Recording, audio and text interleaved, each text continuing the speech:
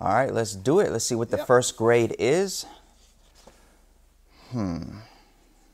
Bad news, Jeff. Bad news. Tell me about it. School year just started. I thought we were all supposed to start with A's because it's brand new school year. But in this case, we have an F.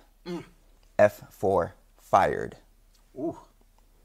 Now, this is a story out of Florida. Some of you may have heard about the 6-year-old who was arrested by a school resource officer. So the Orlando school resource officer who arrested a 6-year-old girl has recently been fired from the police department.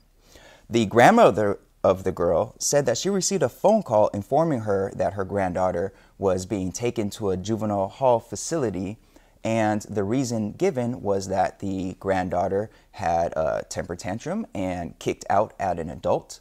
And the grandmother says the granddaughter suffers from sleep apnea, and that may be the reason why she was in a bad mood that day and lashed out at the adult.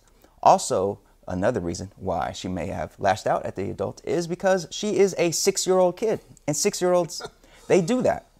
But this school resource officer by the name of Officer Dennis Turner went ahead and arrested the girl as well as another 6-year-old at the school that day as well. We don't have information about what that second arrest was about, but arresting 6-year-olds, Jeff, is that what we're doing in 2019? Apparently.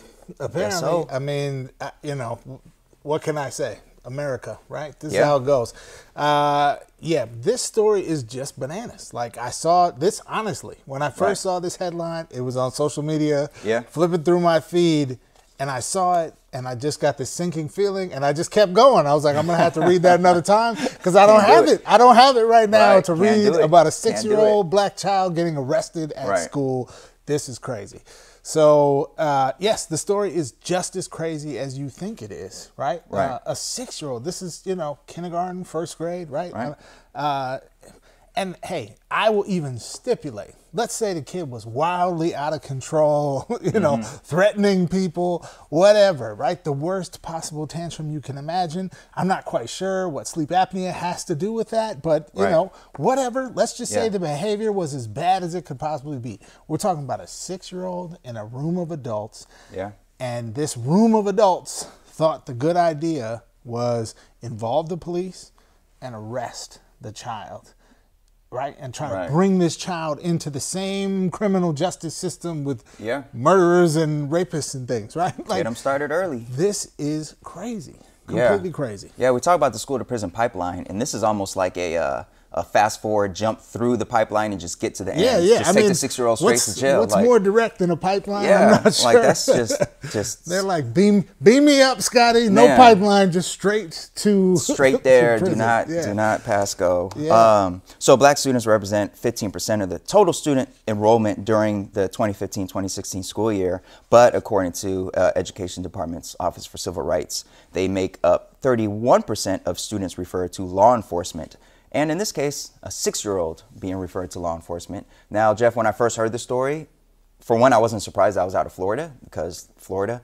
But I was surprised when I saw the officer's photo. I'm going to be honest here. I assumed it was a white officer who arrested this black girl and took her in. In the photo, the first photo that I saw that came out showed a black officer and a white officer together, one being awarded something, and I assumed it was that white officer. But it was the black officer who arrested this girl, which is another reminder that when we talk about systemic racism, when we talk about something like the school to prison pipeline, it acts on a systemic level, not an individual level. And in this case, this individual officer, who has a host of questionable things in his past, not even questionable, just downright foul activity in his past and behaviors in his past, went ahead and fully participated in this school to prison pipeline as the black adult in the room, and this is just shameful.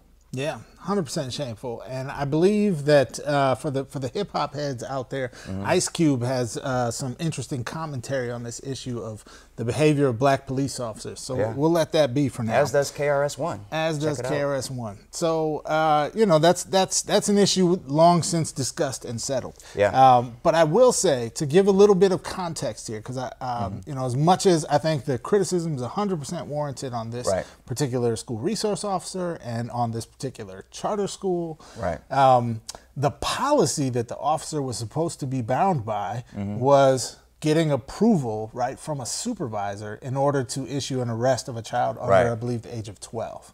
Right. Now, I don't think we have any business arresting any child under the age of 12, but, you know, I'm glad that that kind of policy is in place, and at least there's some check. And this officer did not follow that policy. Right. So this officer really was out of line with that.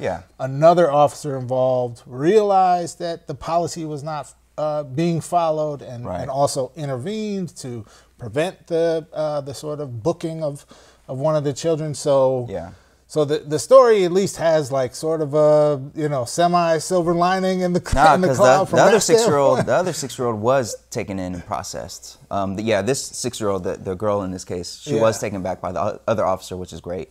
But the other boy, at least as far as the reporting goes, was taken all the way in. Yeah. So crazy. The system that's broken had a check, and that check failed, right, to further break the system. Right. Jeff, why do we have police officers on elementary school campuses? Not gonna lie, of all the discussion about school resource officers in the era of school shootings, you know, I always picture school resource officers in high schools. Like, you know, the idea of one being at an elementary school campus. I don't know if that's specifically because of the threat of school shooters or what, but I don't know why you need an officer dealing with little kids. I certainly the districts that I have worked closely with at the elementary level, I'm not familiar of there being an armed officer stationed at schools. I am familiar with, you know, officers rotating amongst different schools. And at the elementary level, you know, particularly being of resource to the school when there's issues in the community or issues with, you know, maybe gang violence or things that are happening around the school, or even like, you know, two parents that are kind of going at it, and they're worried about an altercation amongst the adults. I'm not very familiar with the needs for the police to be policing the elementary school children. You know, that's just... The story is as bad as you think it is, folks. Man, what a start to the year. Well, he's been fired. I mean, to give, I guess, credit where credit is due, they did not wait long. I believe he was fired within the week of that happening. So that's actually pretty rare to hear of an officer being fired that soon after any kind of controversy or infraction. So, there's that. There's that. F+. Silver linings. Yes. All right, what's the next story that we have for today's Do Now?